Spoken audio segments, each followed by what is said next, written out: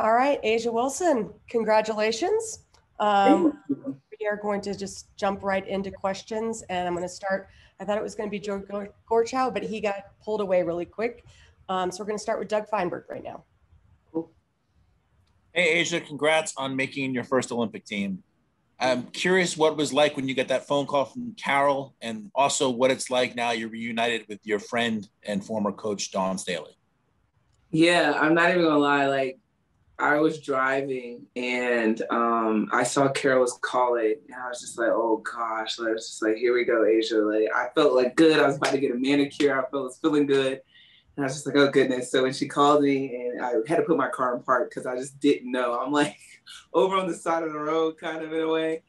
And she told me, and I just instantly like just started like dropping, because it's just a great feeling, you know, to know that you're one of the elite athletes in the world. So that's how my phone call went.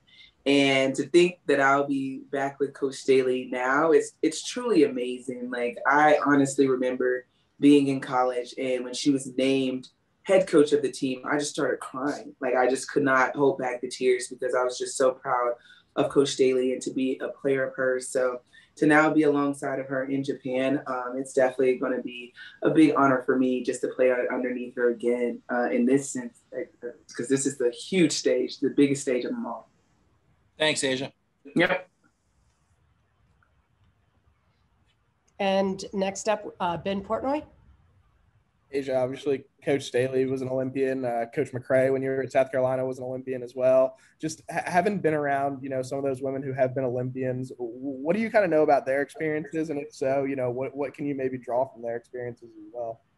Yeah, it's crazy. Coach Staley actually Coach McCray called me a couple minutes ago, and she was just welcoming me to the fam. And I mean, that's what it is. I think that's the biggest thing, the biggest takeaway that I've got from the two of them.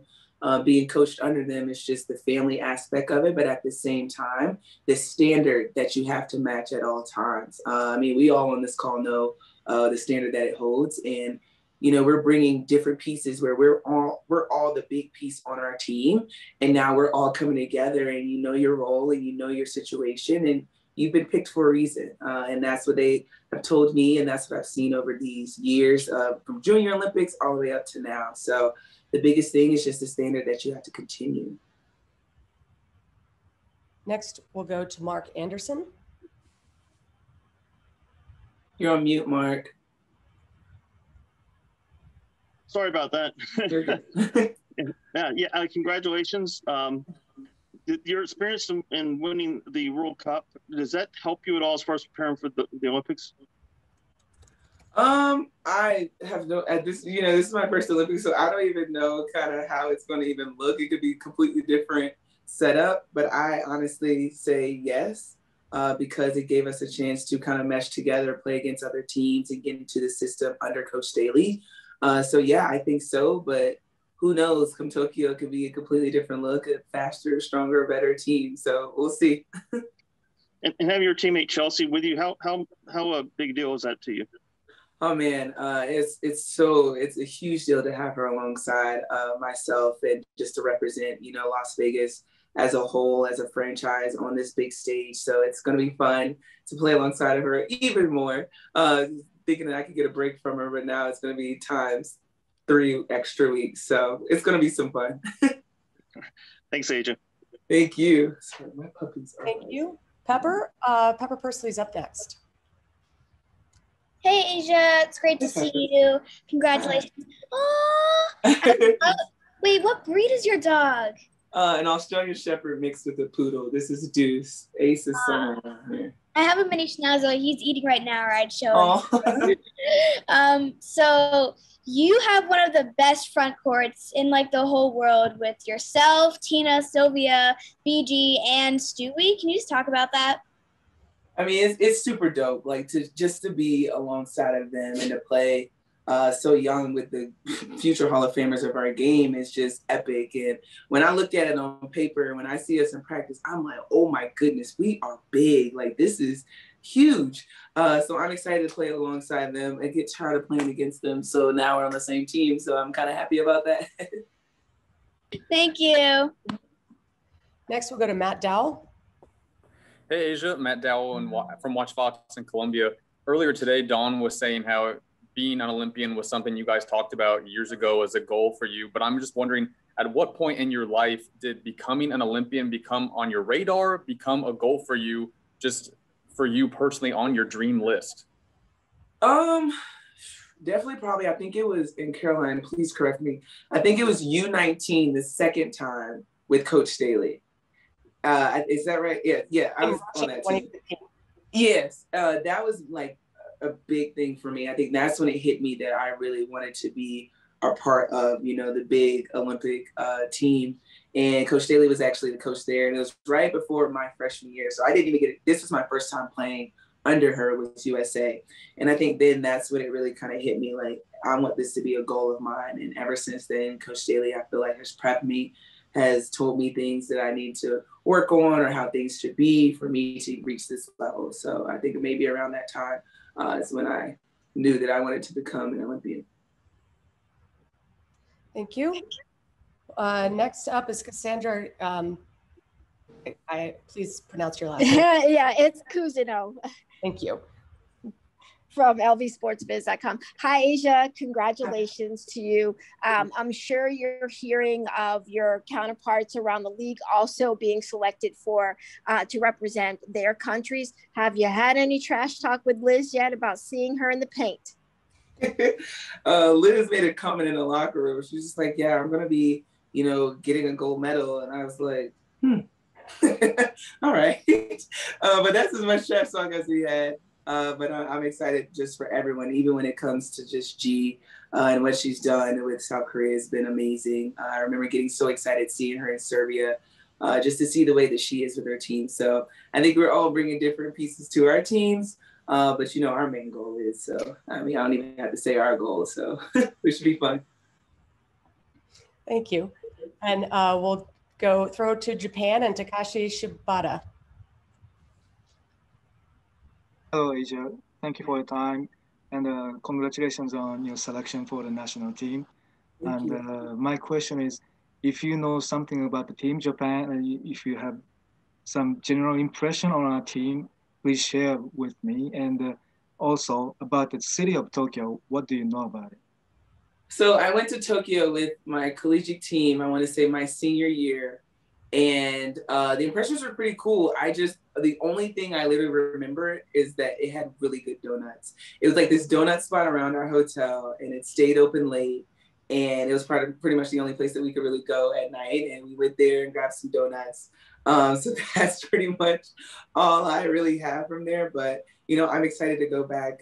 We actually got an opportunity to see where everything was before the pandemic, of course. So I'm excited to be back and to go back there and now see it live in action. Nafisa was talking about the tea in Tokyo and the podcast with you. What's that? We have a podcast together, Nafisa and I, and we just hear, it's not really gossip because we actually have facts and things to back it up, but we call it Tea with A and Fee, and we're super excited to now have Tokyo Tea, and we're just going to be discussing hopefully what goes on with our team and our impressions on Japan. I think it's going to be really, really good. I'm excited, actually. Bring your tea. Thank you so much. Yeah. Thank you so much. And welcome to Tokyo. Thank you. And we'll throw it next to Matt Trapp. Hi, Asia. And the Olympics has always been a giant showcase for women's sports. How much do you hope that your team can take the opportunity this summer and that it gives you the chance to bring more attention and potentially investment, not only into the WNBA, but for all of women's sports? Oh man, I'm just so hopeful, and I'm excited about it because this is the biggest stage ever to really dial in on our sport, and like you said, women's sports as a whole. So I know we're going to take care of business, but at the same time, it brings everyone. You don't have to necessarily watch sports all the time, but when it comes down to the Olympics and focusing on just your country, it's all eyes on you. So I know we're going to use this attention in the right way, and I'm just glad to be a part of it. Next question will go to Megan Price. Hi, Asia. Megan Price with Sideline Sports and the Sports Arena. Congratulations on making the national team. Thank you. You're welcome. You bring so much to the table for the Aces, whether it's offensively, defensively. We know you're the reigning MVP. What do you hope to bring to your role on the national team? I mean, I just want to be whatever is needed in my position. And if that's being a great teammate and going crazy, then that's me. I hope to bring a lot of energy. And of course, on the court, when it comes down to X and O's, is I'm going to take care of my job.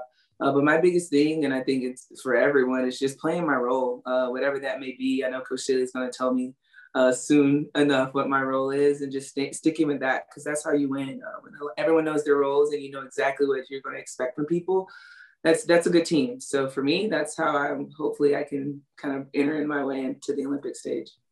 Awesome. Thank you very much, and best of luck. Thank you. Next question goes to Nick Hamilton with TG Sports. Hey, A'ja, congratulations on being selected. I know you're overwhelmed, but you talk about this being a very big stage and an important stage at that. Where do you feel like you use your voice the most when it pertains to social justice issues in this country, especially with you and others, as well as having Dawn Staley as a Black woman head coach leading the brigade?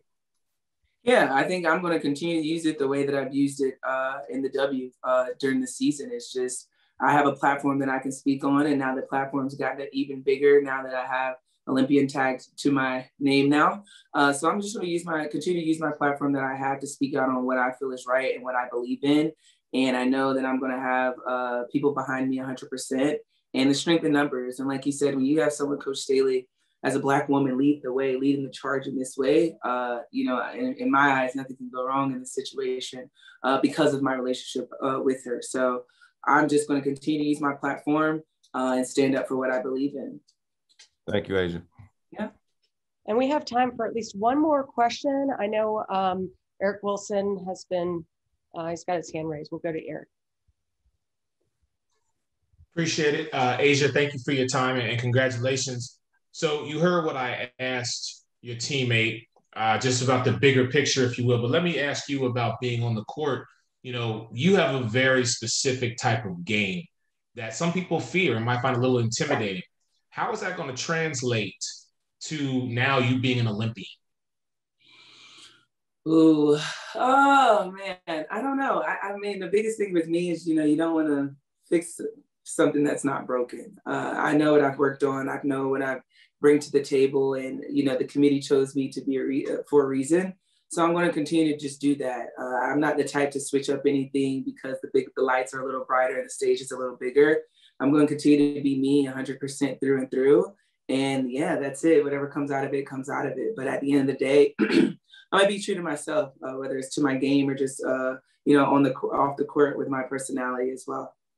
Appreciate it. And I love the photo behind you, by the way. Oh, thank you. Thank you.